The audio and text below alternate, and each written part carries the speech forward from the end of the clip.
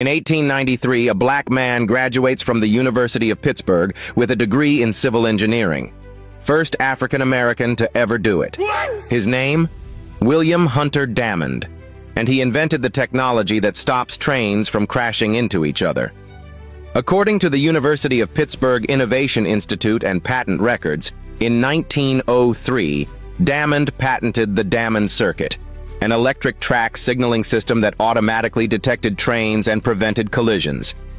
3 years later, another patent, a safety system for operating railroads with red, yellow, and green signals.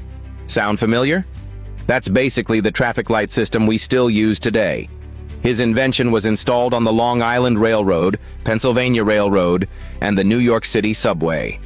Railways up and down the East Coast used his system, documented in the Chicago Defender in 1949.